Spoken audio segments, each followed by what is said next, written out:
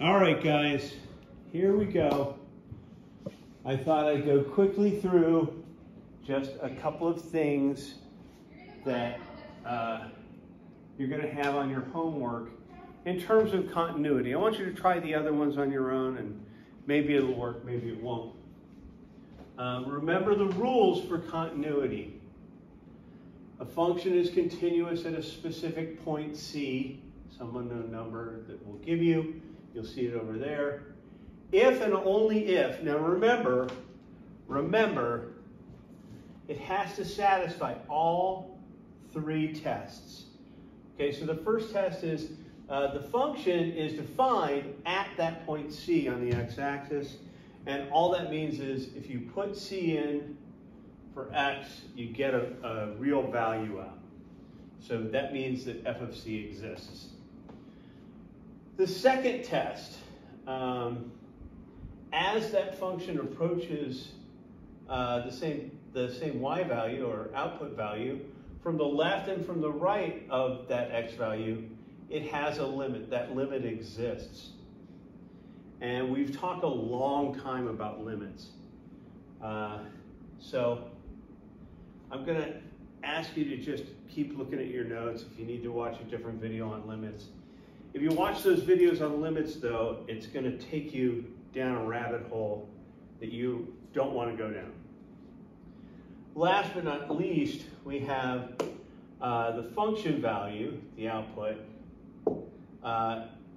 that f of x approaches from each side. So is the limit the same as what you get when you put that value into the function? So we should be okay on this for now. We've gone through it a lot.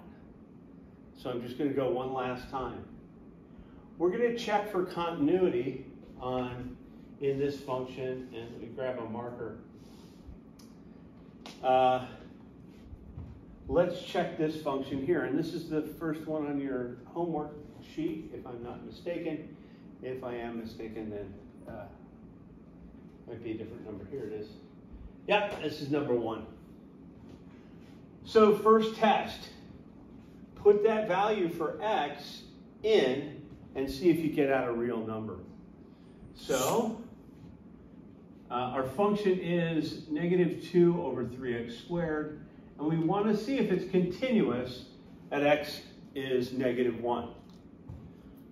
So let's go ahead and let's see what f of -1 yields for us.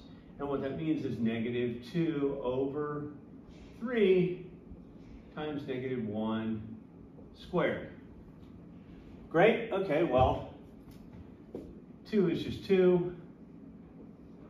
3 times -1 squared is 3 times 1, or 3, and we had a negative value. So it's -2/3. Is -2/3 a real number? Yeah. In fact, -2/3 is a rational number, okay? Anything that can be expressed as a fraction is a rational number. So we're going to move on, and we're going to test this to see if it has a limit. There are a number of ways to do this. You could graph this on a calculator, you could graph it on Desmos, and if you do use Desmos and graph it, you'll see at -1, it's just getting ready to take a nosedive. It actually looks on the graph, it's got an asymptote. I think it's negative. It's like this, and then just dives away, and then you see it comes up and goes like, darn, looks like that, okay? So if we wanted to talk about end behaviors, we could, but we won't, because it's crazy. So here we go. So I took and created tables from what I used on a calculator. So you could take, go by quarters and get closer and closer and closer to -1. And then get closer and closer and closer to -1 from the other side. And that's what I did. So as you see, as it gets closer to -1, we are actually getting closer to that -2/3 number, which is -0.666666667. But here it is. And then from the other side, as we get closer and closer and closer to -1, because -1 should be right about there. It's getting closer, right? It's getting closer to that -0.667. So if you look at the table there, you see that -1 says 0.667. So it is approaching that from both sides. And you see as it gets closer to 0, because 0 is undefined, that's why they had this asymptote there. You see it, it's getting closer to that number. So we'd say the limit is, well, I'll transfer this to a fraction. It is getting close to -2/3. Now, if you're not able to convert from fraction to decimal, it may be a little bit more difficult, but you see that it's real. You'll see on a graph that at that point it is continuous. There's no asymptote there. There's no hole there. When you pull up the table has a value for it. Therefore, there isn't a hole there or a gap. So that's basically it. The other part of the homework, I just want you to try, input those values. It says between which of those integers, between which of those consecutive numbers is a real 0. And I want you to just start putting those numbers in and seeing what you get out using a calculator. And then you'll see where it turns from negative to positive or from positive to negative. Hey, between those two numbers, that's where you get a real number. And the last two, take a look at it. See what that end behavior does. If we were looking here, and we'd say, this is -1 here, this is +1 here, this is 1. What are we approaching from the left and from the right? Well, if we're looking and going farther and farther and farther left, we're really getting close to that 0 number. And if you think about it, as we get toward, we make this number bigger and bigger and bigger and bigger and bigger.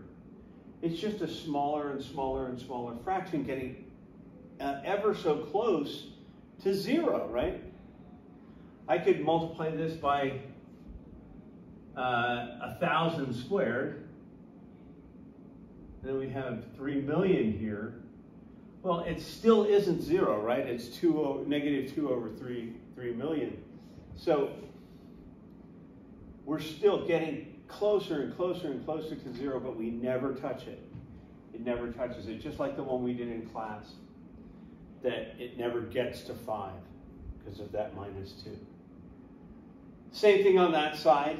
It just ends up being a positive value, right? We put big positive numbers in here, it doesn't matter. We're getting infinitely close to 0 here, and we never get there. Other than that, hey, give it a shot. Give it a try. No one's going to die because of it. What I'm going to do is I'm going to give you something like this as a homework quiz, maybe a couple of these that were on the homework, to see what you figured out, to see what you found. A couple of those first 4, when you input the values that they give you, you can't have an answer because you end up with 0 in a denominator. And you can say, hey, Sokol, can't have 0 as a denominator.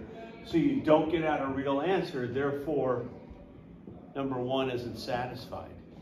So make sure that you're inputting the values first to see if you get out a real number, because you can stop right there. By the way, the other two are, in fact, continuous at those points. All right, so you have 2 that are continuous, 2 that aren't continuous, and the ones that aren't continuous at that point, just because they're not defined at that f of c doesn't exist. Good? That's it, guys. Thanks.